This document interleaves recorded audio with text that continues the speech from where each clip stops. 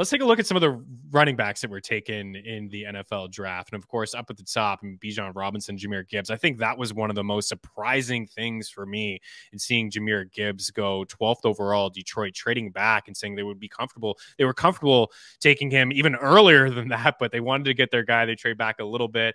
I'm like everybody else. I love Bijan in Atlanta. I don't know if it was the right call for them. I would like to see them. You talked about value in the draft. I would like to see them maybe get an edge rusher or something like that, but certainly this offense is going to fly.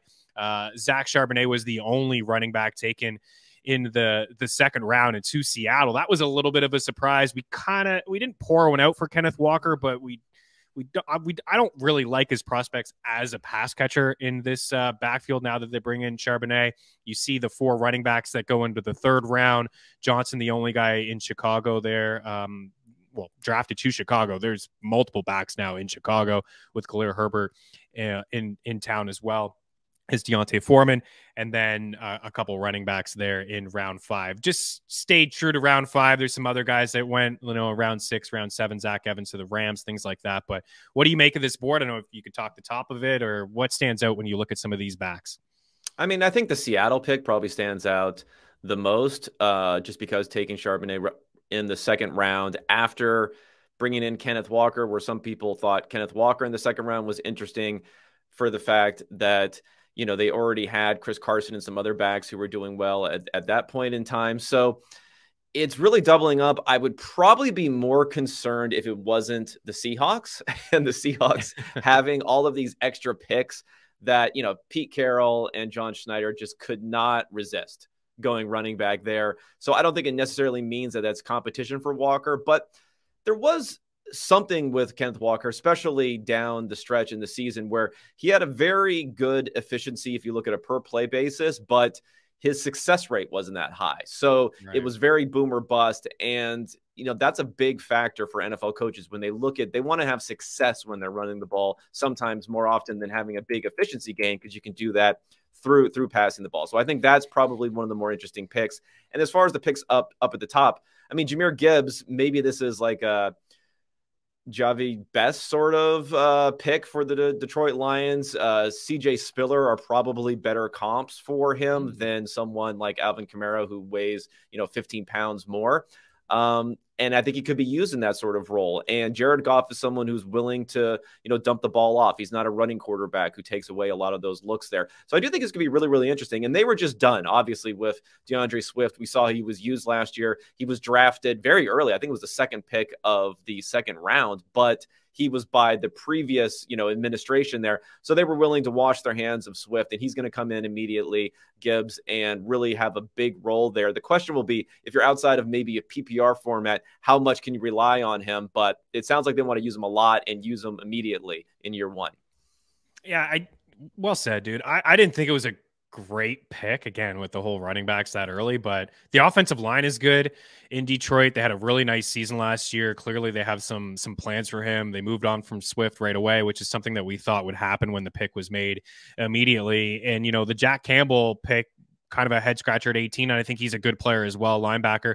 But I thought they rebounded in the second round. Like Sam Laporta, I thought was a really good pick, maybe a little bit surprising to go ahead of a guy like Michael Mayer, but they get their, maybe franchise quarterback or the next quarterback to kind of overtake Jared Goff in a couple of years, and Hendon Hooker as well. So I thought that they had a nice rebound in round 2, and I'm unsure about what to expect from Gibbs. I know he's very explosive.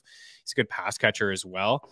But Montgomery is also a good pass catcher, and he's a pretty good running back in his own. And he may just be the goal line back here in Chicago. So it could be, or Detroit rather, it could be a bit of a split backfield. One more time about these running backs. I don't know if you have any thoughts here.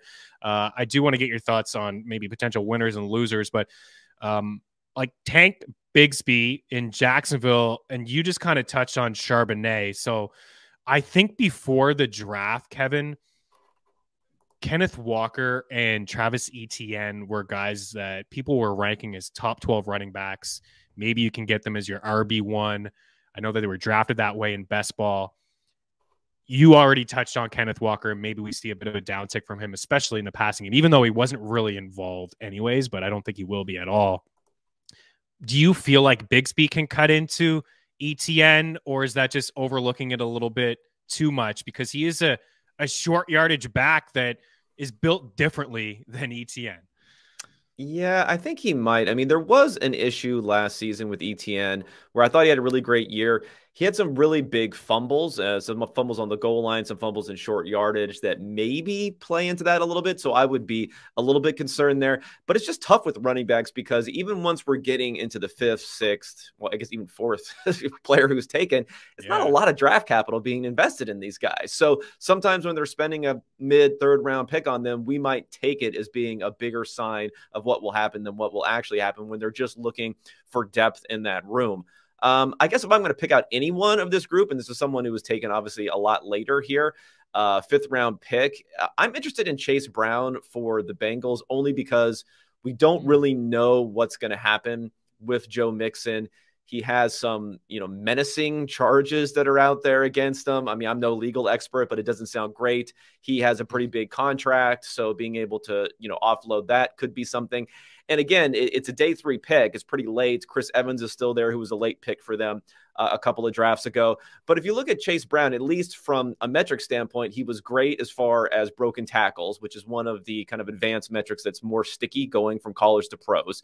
He ran a 4.43 40 at 209 pounds, 40-inch vertical, 10.7 broad jump. He hit everything as far as athleticism is concerned. And he's an older prospect, having played 5 years, but I don't think that matters that much for guys who can immediately come in and make an impact. And he had, 1,600 yards rushing and an additional 240 receiving in his final season. So big time production, someone who can really carry the load. So it's a low probability type of thing. But if you talk about how you're going to weave forward for someone maybe having a really big role, I don't know if he impresses and Mixon is on the wrong side of things or is let go. Who knows what he could slide into as a guy who at least is big enough to take on a bigger load. Yeah, Mixon is a complete wild card.